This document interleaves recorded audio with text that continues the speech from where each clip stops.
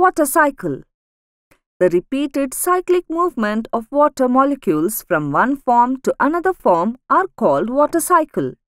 The water on the earth evaporates into the atmosphere due to the heat of the sun. The water vapor in the atmosphere forms clouds.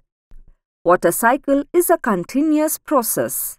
It involves 3 stages: evaporation, condensation, and precipitation. Evaporation. The water in the water bodies like ponds, rivers, and oceans evaporates into atmosphere due to the heat of the sun.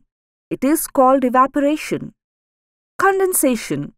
The water vapor which enters into the atmosphere by evaporation moves upward with air, gets cooled, and changes into water droplets in the clouds. It is called condensation. Precipitation. When the air around the clouds is cool, the heavy drops of water fall in the form of rain.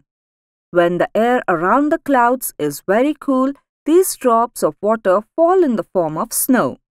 This process of falling of rain or snow from the clouds is called precipitation.